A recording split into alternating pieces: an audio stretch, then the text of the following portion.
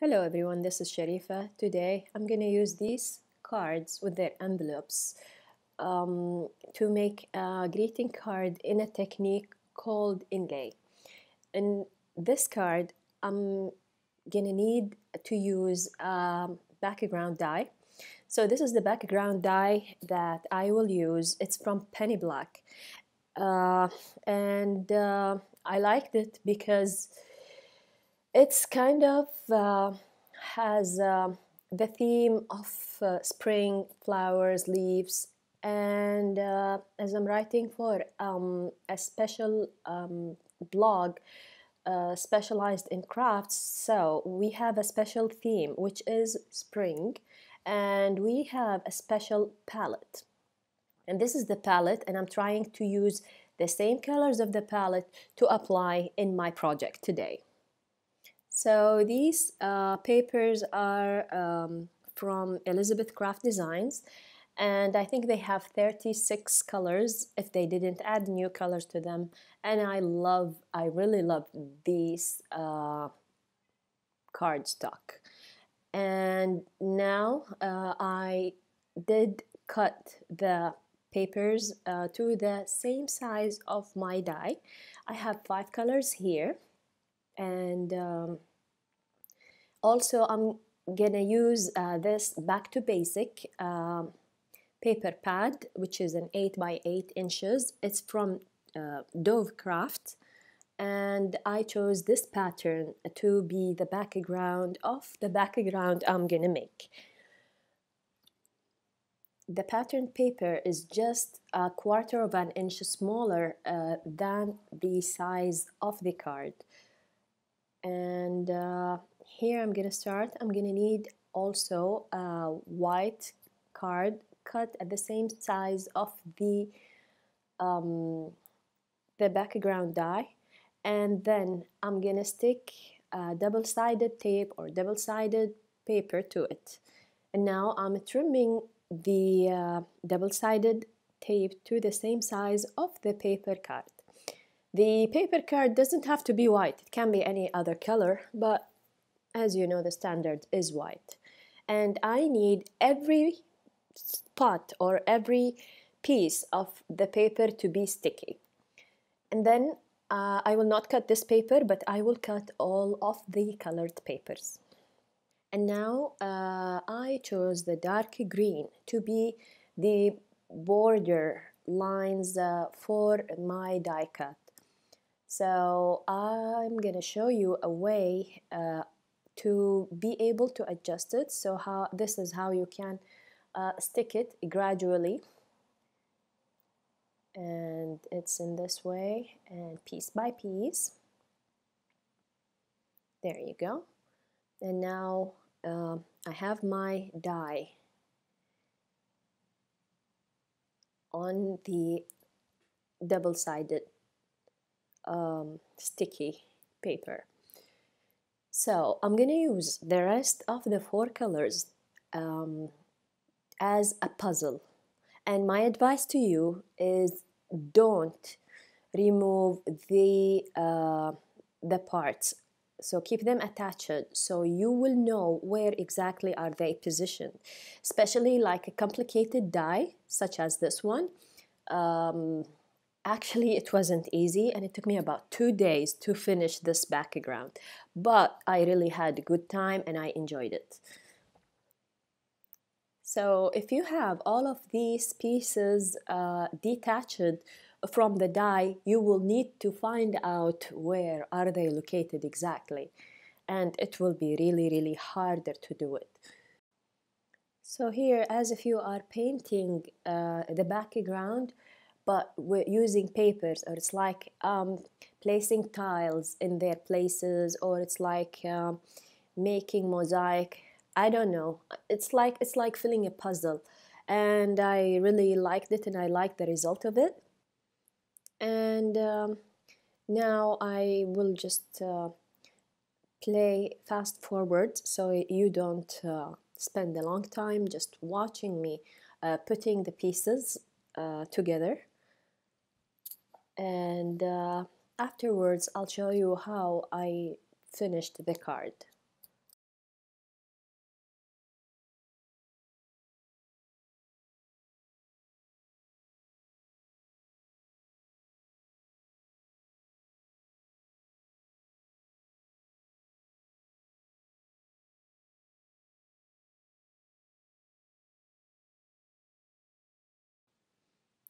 I try to like place the colored paper on my background exactly the same, and then push the pieces into their spaces underneath. It worked sometimes, but other times it didn't work, because any minor movement, if they are not well placed over each other's, it will move and you need to replace it again into the space.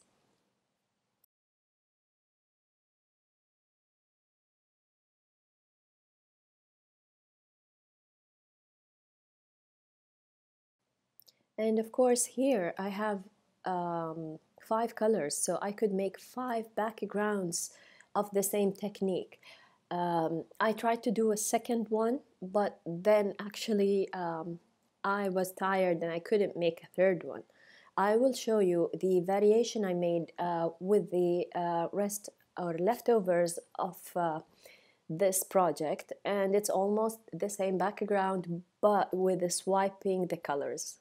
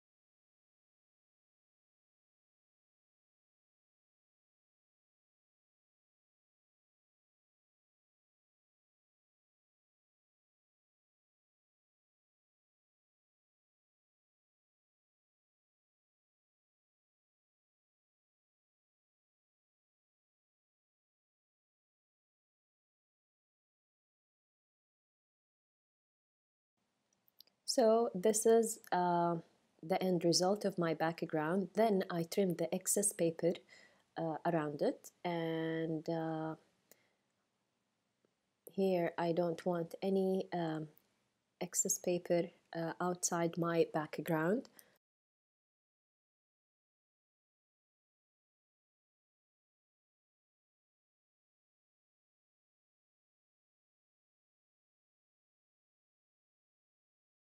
And after I'm done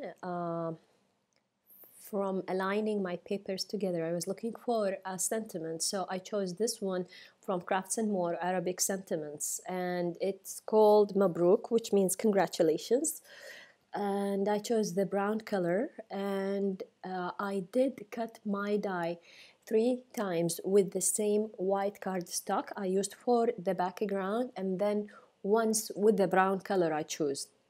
And this is because I want to stack these papers over each others, so I have a kind of a thickness of the sentiment, so it feels like a chipboard.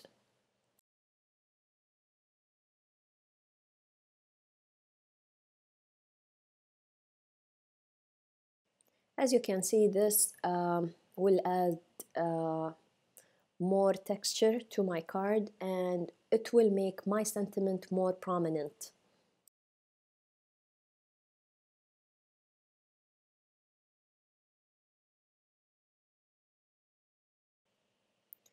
And of course, I always have my signature ready, just to be proud of what I did. So this acrylic block always has my name on it, and with the sentiment created with love by Sharefa Al-Asfour.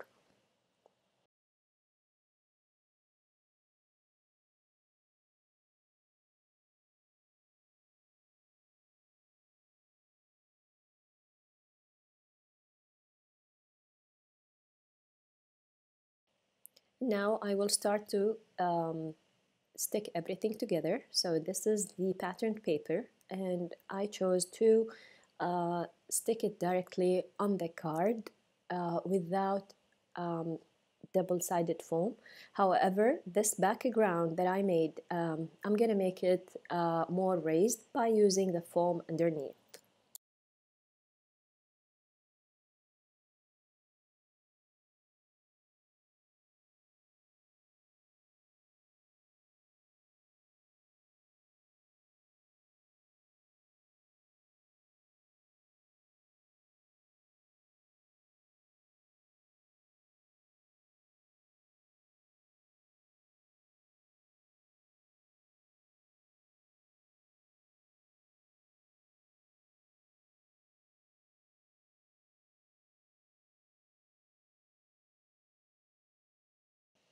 And now I'm positioning my sentiment to make sure that it is at the right place before I glue it.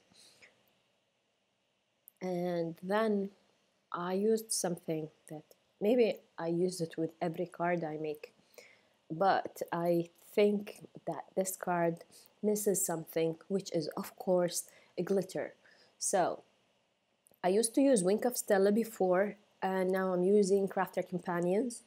I also have the Nouveau, and I think they all give a nice result, and I like to use them as an ending touch to my greeting cards. I still feel like I need to add something, so I decided to use the Nouveau drops. And the Nouveau drops here that I used, they have different finishes. So these ones are the transparent ones, and this one is the glitter one. And the transparent ones I try to use on light backgrounds such as white and yellow, especially if they have a light color.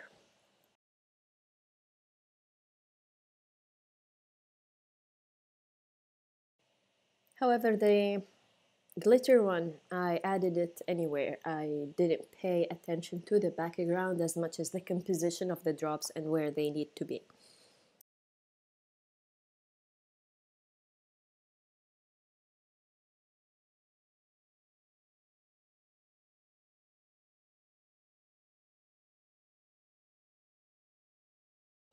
And just as an advice, if you are using anything that it needs to dry, like Nouveau drops or glossy accents, try to make it as the final step of your project and try to leave it overnight to dry, because you will not like what happens if you touch it before it is completely dry. And here, as you can see, my Nouveau drops are dry. And this is the final result of my project. I hope you liked it, and if you did, please press like, and don't forget to subscribe to be informed about my videos as soon as they are on. So I want to show you also the variation of the card I did. So this is the one we were just doing, and as you can see, there is a shift in the color in this other one. Here I used the brown as the border of the die. I used also another die which was way easier to align the pieces in it, and I used it also in two variations.